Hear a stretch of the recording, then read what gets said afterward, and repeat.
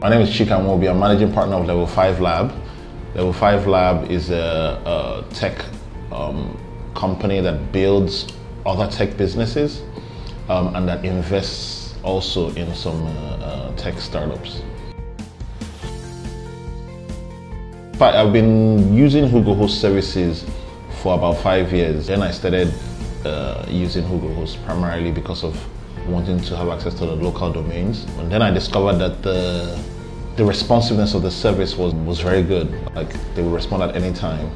And then I figured, like, even for the international domains that I'm looking for, they could also do it. And so it's a lot more convenient, easier way for me to buy domains and even to host sites.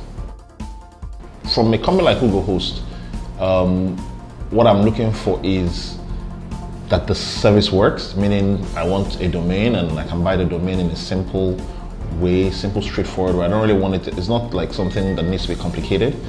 And that's what I get from Whogohost. The interface is very simple. I don't have to talk to anybody to complete the purchase process, which is good, because I really don't like talking to people if it's not necessary.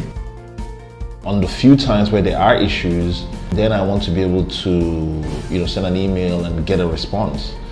And unlike some of the international hosts and domain, they just don't have that type of support, whereas Whogohost has that.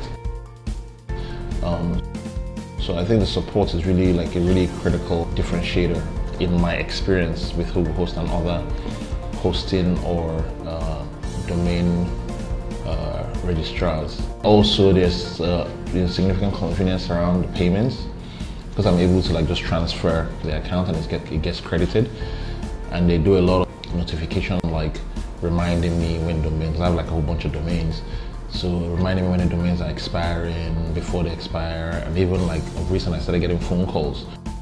The challenge we often encounter with the foreign hosting companies or foreign registrars has to do with customer support at the times that I need it, because very often I don't need customer service from a domain registrar from a hosting company. But on the few times that I do need it, I need to change certain things on my account. Sometimes when the need arises, it's very urgent. So there's a time that we had a site that I actually wasn't even mine, it was for my friend, but I was doing it for him, and then he wanted to move it. And it took me weeks to be able to get the order, just to have somebody to respond to me.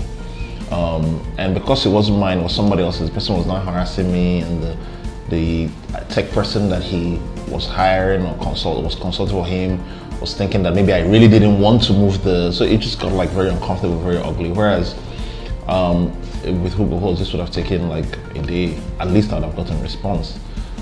So that has been my experience. My name is Chika Nwobi of Level 5 Lab, and I love Whogohost.